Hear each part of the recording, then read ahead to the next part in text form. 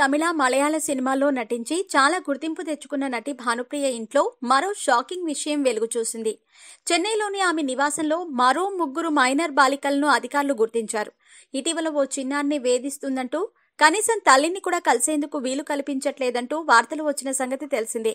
ఈ విచారణలో ఆ బాలికదే తప్పుందంటూ పోలీసులు సైతం తల్లి కూతుళ్లని అరెస్ట్ చేసి కస్టడీలోకి తీసుకున్నారు.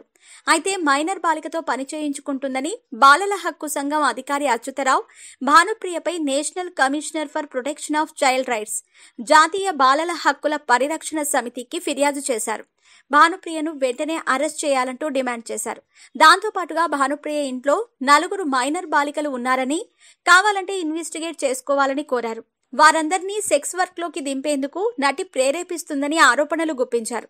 ఒక మధ్య వ్యక్తిని పెట్టుకుని బాలికలను ఆంధ్రా నుంచి చెన్నైకి తీసుకొస్తున్నారని పేర్కొన్నారు. ఈ మేర చెన్నైలోని టీ నగర్ నివాసంలో దాడులు చేసిన బాలల హక్కుల పరిరక్షణ సమితి అధికారులు 3 మైనర్ బాలికలను గుర్తించారు. అంతకుముందు భానుప్రియ నివాసంలో తన కూతురు వేధింపులకు గురవుతోందని తల్లి సామర్లకోటలో కొద్ది రోజుల కిందట పోలీసులకు ఫిర్యాదు చేసింది.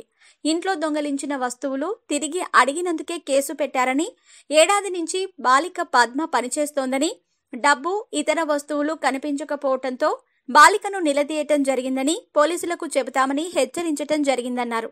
చివరకు బాలిక తన తప్పును ఒప్పుకుందని చెప్పిన భానుప్రియ తమపై చేసిన ఫిర్యాదు తప్పని చెప్పారు. అయితే మైనర్ బాలికతో పని చేయించుకుంటున్న వ్యవహారంలో ఆమె ఇరుక్కుపోయారు.